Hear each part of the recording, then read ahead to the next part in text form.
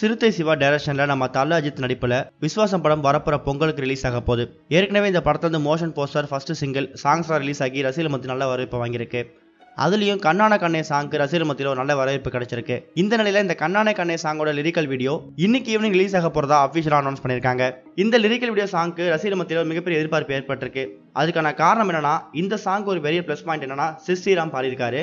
அது மட்டும் இல்லாம இந்த சாங்ல நயன்தாரா தல அஜித் இவங்க ரெண்டு பேரும் என்ன மாதிரி அழகா இருக்க போறாங்க, அவங்களோட விஷுவல்ஸ்லாம் என்ன மாதிரி காமிக்க போறாங்க, நயன்தாரா அண்ட் தல அஜித் இவங்களோட லவ் கெமிஸ்ட்ரி ரொம்ப நாளைக்கு அப்புறம் எப்படி ஒர்க் அவுட் ஆக போகுது, இது மாதிரி பல எதிர்பார்ப்புகளை ஃபேன்ஸ் இந்த பாட்டு மேல வச்சிருக்காங்க. இந்த நிலையில இந்த படத்துல ஒரு கோரியோகிராஃபரா ஒர்க் பண்ண அசோக் ராஜா தல அஜித்தை பத்தியும் விஸ்வாசம் படத்துல வரக்கூடிய டான்ஸ் மூமெண்ட்ஸை பத்தியும் பல விஷயங்களை ஷேர் பண்ணியிருக்காரு.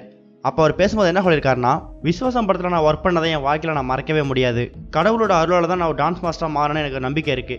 அதை நான் ஃபுல்லாக ஃபீல் பண்ணது விஸ்வாசம் படத்தில் ஒர்க் பண்ணதுக்கு அப்புறம் தான். ரொம்ப நாள் கேப்புக்கு அப்புறம் அஜித் சார் கம்பெனிலேருந்து ஃபோன் வந்துச்சு, விஸ்வாசம் படத்துக்கு நீங்கள் கோரியோகிராஃப் பண்ணுறீங்க அப்படின்னு சொல்லி நம்பவே இல்லை. என்ன தலை படத்துக்கு விஸ்வாசம் படத்துக்கு நம்ம பண்ண போகிறோமா அப்படிங்கிற மாதிரி ஷாக் ஆகிட்டேன். அங்கே போன போட நம்பவே இல்லை.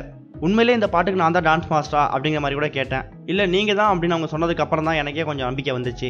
அது மட்டும் இல்லாமல் என் பேரை சஜஸ்ட் பண்ணதே அஜித் சார் தான் அப்படிங்கிற மாதிரியும் சிவா சார் சொன்னார்.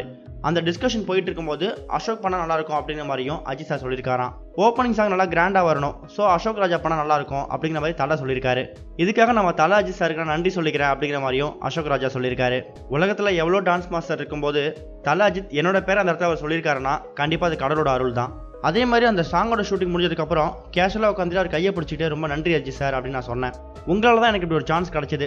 ஓப்போட சாங் எப்படி என் லைஃப்ல ஒரு டேர்னிங் பாயிண்ட் அமைஞ்சதோ அது மாதிரி இந்த பாட்டு ஒரு டேர்னிங் பாயிண்டா இருக்கும் அப்படிங்கிற மாதிரி அவர்கிட்ட சொல்லிட்டு இருந்தேன். அதுக்கு அவர் சொன்ன ஒரே பதில், அதெல்லாம் ஒன்றும் இல்லை அசோக், இது எல்லாமே இறைவனோட அனுகிரகம். இந்த பாட்டை நீ தான் பண்ணணும் இருக்கு, அதான் நீ ஒர்க் பண்ணிருக்க அப்படிங்கிற மாதிரி சொன்னாரு. அந்த ஃபுல் சாங் ஷூட் பண்ணும்போது நான் அவரோட பழகினத்துக்கும் அவர் எங்க செட்டில் இருக்கோட பழகினத்துக்கும் நிறைய வித்தியாசம் இருக்கு. அவரை மாதிரிலாம் பழகிறதுக்கு வாய்ப்பே கிடையாது. அவரை மாதிரி ஒரு 10% கூட என்னால் நடந்துக்க முடியாது.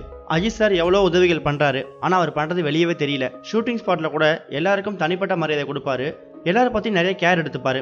ஷூட்டிங்ல அவரோட சேஃப்டி மட்டும் இல்லாம சுத்தி இருக்கிறவங்களோட சேஃப்டியையும் அவர் முக்கியமான இம்பார்ட்டன்ஸ் கொடுப்பாரு அப்படிங்கிற மாதிரியும் பல விஷயங்களை அசோக் ராஜா ஷேர் பண்ணியிருக்காரு. இந்த நியூஸை பத்தி நீங்க என்ன நினைக்கிறீங்கன்னு உங்களோட கருத்துக்களை கமெண்ட்ல போஸ்ட் பண்ணுங்க. இந்த வீடியோ உங்களுக்கு பிடிச்சிருந்தா லைக் பண்ணுங்க, ஷேர் பண்ணுங்க. கனெக்டிவிட்டியோட அப்டேட் தெரிஞ்சுக்கிறதுக்கு சேனலை சப்ஸ்கிரைப் பண்ணுங்க. இது வரைக்கும் கனெக்டிங் டிவிக்கு சப்ஸ்கிரைப் பண்ணனா மறக்காம சப்ஸ்கிரைப் பண்ணிக்கங்க. உடனடி அப்டேட்ஸ் பெறுவதற்கு நோட்டிஃபிகேஷன் பெல்லையும் கிளிக் பண்ணிக்கங்க.